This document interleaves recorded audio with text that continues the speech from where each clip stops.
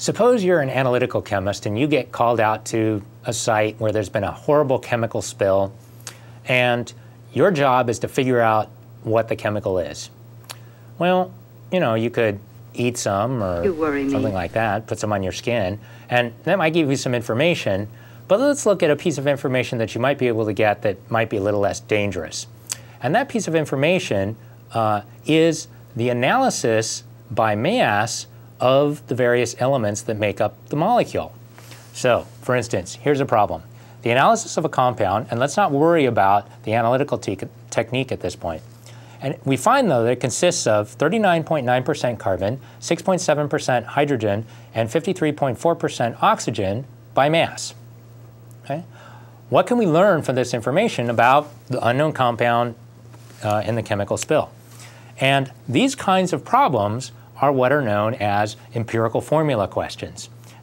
I'll define what empirical formula is in a moment, but let's go through the mechanics of taking these pieces of information and getting something that looks a little more familiar.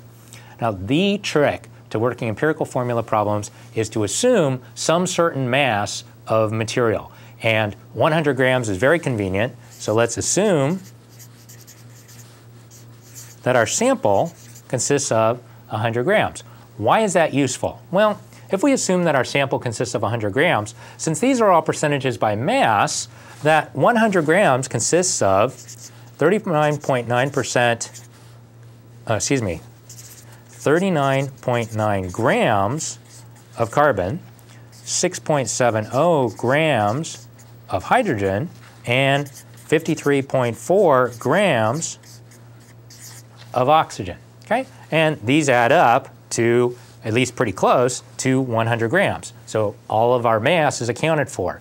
Now, these things in grams, mass, it's okay, but it's not really useful. Remember that if we're trying to understand about the composition of a molecule, how many atoms of a particular kind of molecule, what we need to do is we need to get this into moles. And the way to get into moles is to take the masses and divide by the molar mass, or multiply by 1 over the molar mass, and that looks like this. So I worked this out ahead of time. We take the mass of carbon, 39.9 grams, times 1 mole over 12.0 grams. That's the molar mass of carbon, and that gives us 3.33 moles of carbon. Similarly, for hydrogen, the molar mass of hydrogen is 1.01 grams, so this represents 6.63 moles of hydrogen. Again, it's that the mass of hydrogen we had in our 100-gram sample, 6.363 moles of it was hydrogen, and finally 3.34 moles of it is oxygen. Okay, what does that get us? Well, it tells us something. It tells us that the relative ratio of atoms in our molecule is 1 to 2 to 1. It's exactly the same as the ratio of the number of moles of atoms in our sample. Okay? So the way we do this is if we imagine that our sample consists of 3.33 moles or molecules of carbon to 6.63 molecules of hydrogen, or atoms of hydrogen, let's start again. 3.33 atoms of carbon to 6.63 atoms of hydrogen to 3.34 atoms of oxygen. And we can't talk about fractional oxygens and fractional carbons, but if we divide through by 3.33, we can see that this becomes CH2O. And again, this represents the ratio of atoms in the molecule. Now, this is not the molecule.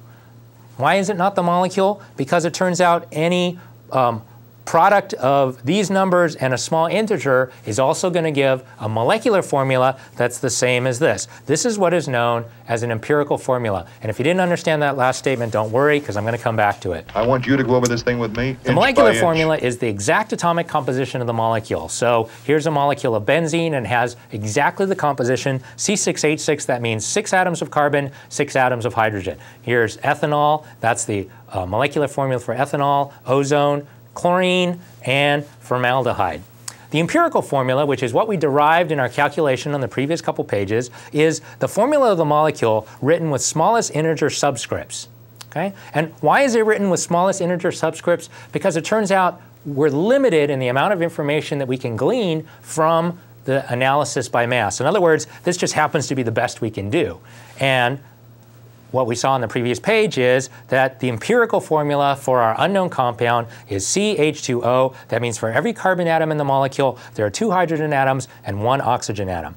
Now note that this empirical formula also happens to be exactly the molecular formula for formaldehyde. So it might be that our compound is formaldehyde, and formaldehyde does happen to be a colorless liquid.